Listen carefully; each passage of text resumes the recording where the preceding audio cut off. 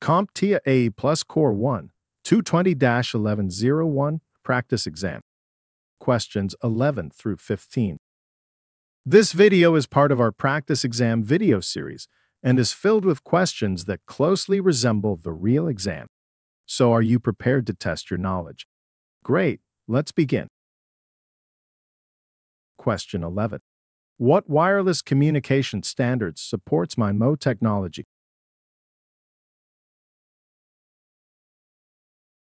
The answer is D, 802.11n. The 802.11n standard, also known as Wi-Fi 4, was the first wireless standard to support MIMO technology, which utilizes multiple antennas for sending and receiving data, enhancing both the speed and reliability of wireless communications. This standard brought a significant improvement over its predecessors by increasing the network's capacity to handle more data and providing better performance in environments with interference, making it a key evolution in Wi-Fi technology. Question 12. When a technician turns on a computer and its attached monitor displays a no input signal detected message while the computer's indicator lights are active, what would be the most likely solution?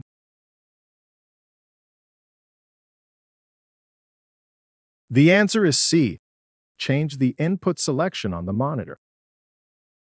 The message "No input signal detected" on a monitor while the computer's lights are on typically indicates that the monitor is not receiving a signal from the computer's output port. The most likely solution is to change the input selection on the monitor. Monitors often have multiple input ports and can be set to receive a signal from HDMI, DisplayPort, VGA, or DVI connections. If the monitor is set to the wrong input source, it will not display the computer's signal. Question 13. What component is responsible for detecting user input on the touch screen of a mobile device?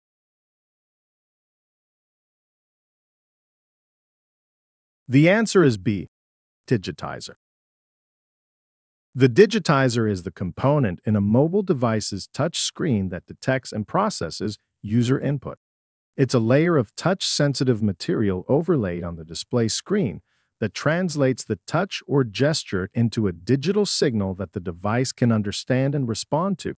When a user interacts with the touch screen, the digitizer's sensors detect the pressure and location of the touch, enabling the device to execute commands or actions accordingly. Question 14.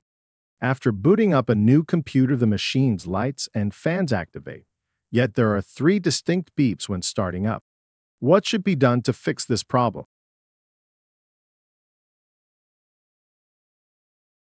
The answer is D.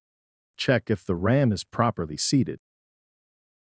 The power-on self-test is a diagnostic testing sequence run by a computer's BIOS or firmware at startup to check the hardware components' functionality before loading the operating system.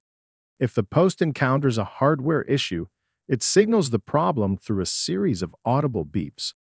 3 consecutive beeps often indicate a memory-related issue, such as RAM not being properly seated.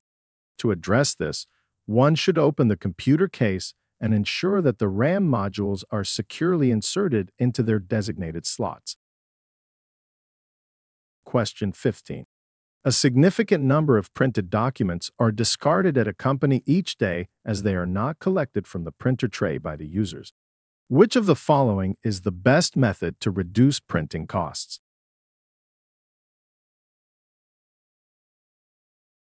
The answer is D. Require a pen or badge authentication before a print job is released.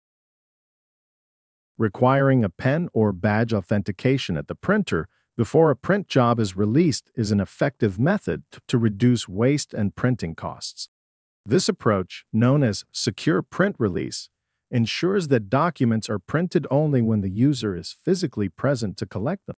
This not only prevents unclaimed printouts from piling up at the printer, but also enhances document security by preventing sensitive information from being left unattended. So, did any of these questions give you a tough time? Don't worry if they did. It's all part of the learning process.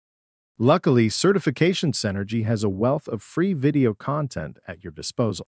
To stay connected with our latest IT learning resources, just give a quick click on the subscribe button.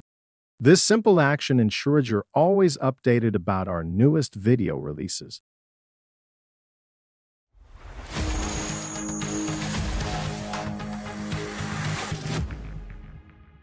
Thank you for watching. Subscribe for more great content.